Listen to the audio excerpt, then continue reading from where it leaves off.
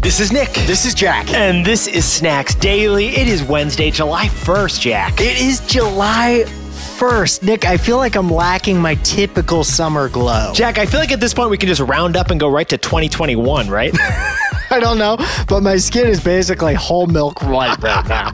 Snackers, this is the best Snacks Daily we've ever done. First story on the T-Boy, Jack. Lululemon just blended in some Silicon Valley tech into its traditional spandex yoga recipe. Not too shabby. Lululemon splurged $500 million to acquire Mirror. Mirror being, of course, the Peloton of fancy furniture. Second story, Jack. What else can we sit on? Fresh off failing to acquire Grubhub, Uber has found a rebound acquisition in Postmates. Just like Mom always used to tweet, there are plenty of fish in the delivery app sea. You got to say it again and again. Mom's tweeting now, huh, Nick? She was an early adopter, not our moms. Third and final story. Netflix did the Black Lives Matter post like so many other corporations did. Exactly 1 month later, though, they're taking an even bigger step. They're putting some of their money into Black community banks. Snackers, before we hit those three great stories, our sportsless spring and summer is almost over. It was so sportsless, I caught Jack in a closet putting on eye black and yelling into a radio the other day.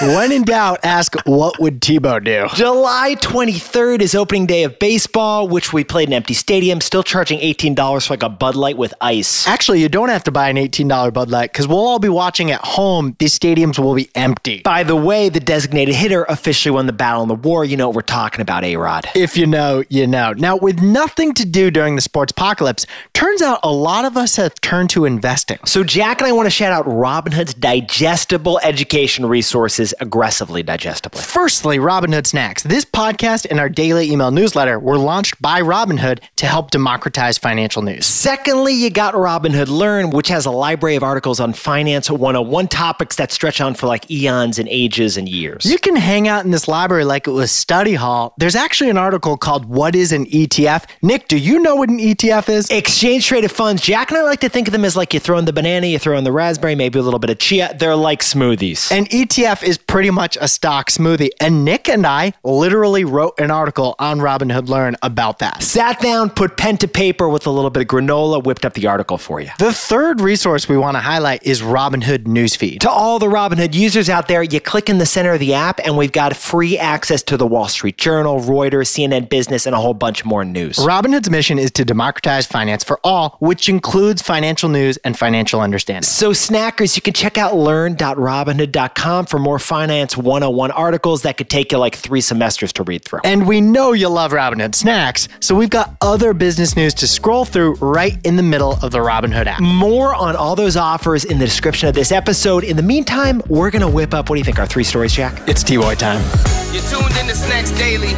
We spoke to the lawyers and we gotta get something legal out the way.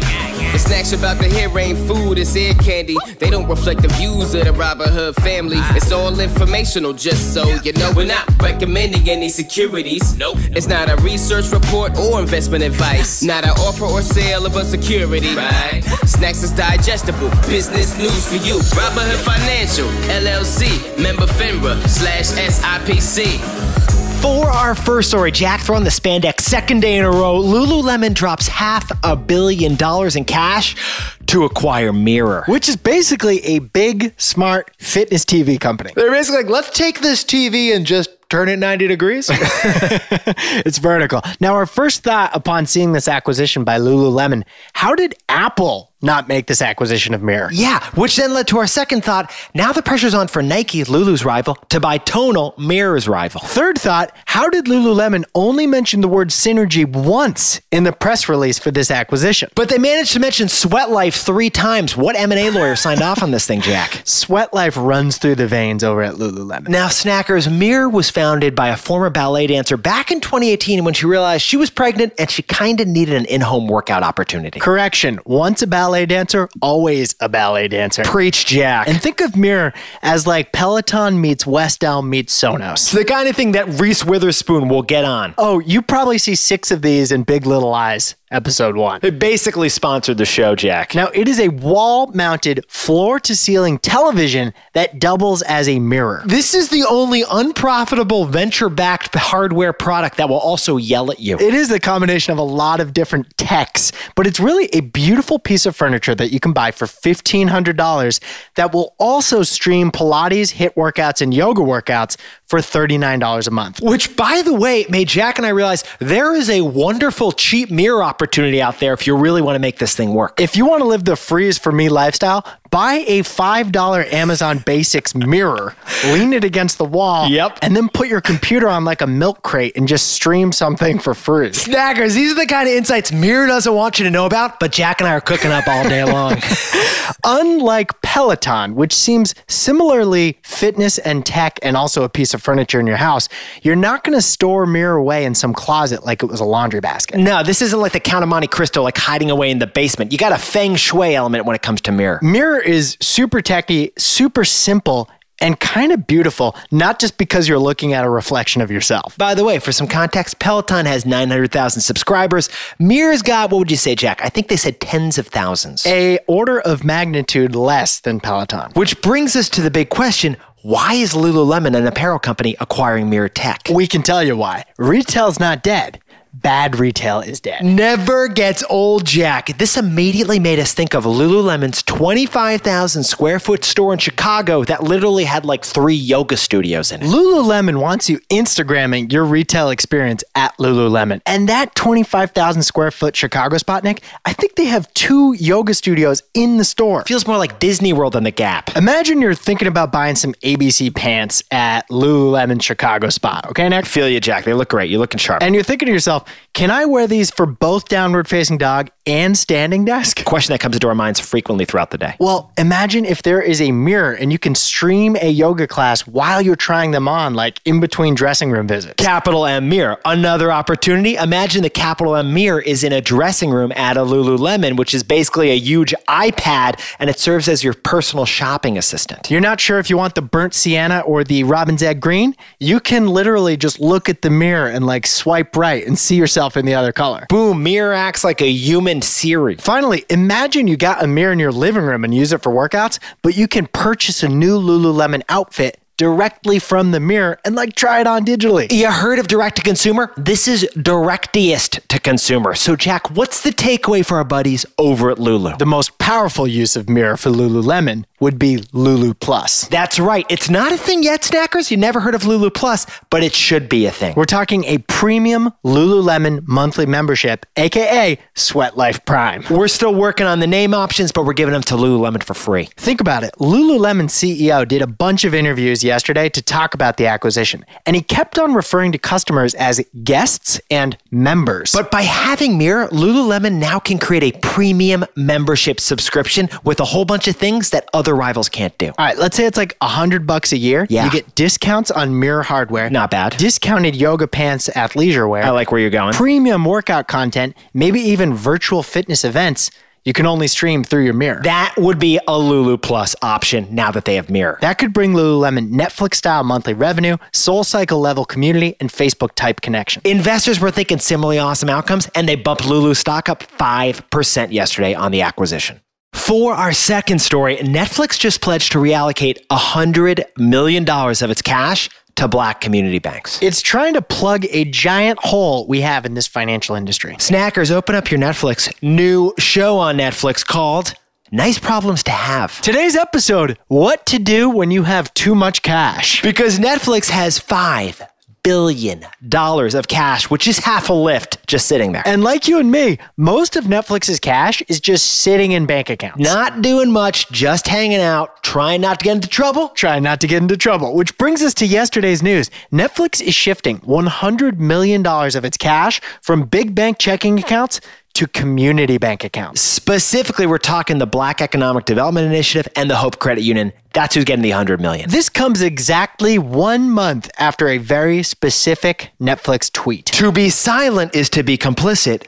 Black Lives Matter. Exactly 1 month after tweeting those beautiful words, Netflix is literally putting their money where their mouth is. And that's because Reed Hastings has a big library of books, and he knows that rule number 1 of capitalist America is money moves things. Social media posts, which we've all seen so much of, they can build support for a cause, but money can really drive that change home. Great real-life example we can all see of this. Let's look at college admissions. Plays out all the time. We've all seen college admissions departments pledge to be need blind when it comes to who gets the acceptance letter and who gets rejected. Pledging is nice, but it's not a promise. So when Mike Bloomberg donates $2 billion to Johns Hopkins University, that pledge becomes a promise. And then admissions departments can actually be need blind. You kind of needed the billions. Now, Netflix isn't even donating billions of dollars like Mike Bloomberg. No. They're just taking 2% of their cash and moving it from one bank account to a different bank account. And here's how this is going to go down. Netflix money will find its way to banks that then lend within the black community. And then those banks will use Netflix's money to finance loans to black people and to black businesses. And then it slowly chips away at the opportunity gap so more black people can climb out of poverty. That's the beauty of the financial system. You need banks for economic growth. So, Jack, what's the takeaway for our buddies streaming over at Netflix? There are 3 streets in America: Wall Street, Main Street, and what street? What street is, the forgotten part of America that's way too overlooked by corporations, and it's basically poor neighborhoods. You may have heard of food deserts, basically a neighborhood that doesn't have a fresh grocery store because Whole Foods doesn't think they can turn a profit in that neighborhood. You've heard of those food deserts, but we're talking about bank deserts. There are more and more bank deserts in America's poor neighborhoods because banks are closing up branches that they deem unprofitable. Netflix has seen them, and they know that you need money to make money. So Netflix is sending money over to what street? For our third and final story, Uber is aiming to rebound from its Grubhub breakup ASAP. It's reportedly in talks to acquire Postmates for $2.6 billion. Whip open the old romance diaries from back at Delivery App summer camp in the day.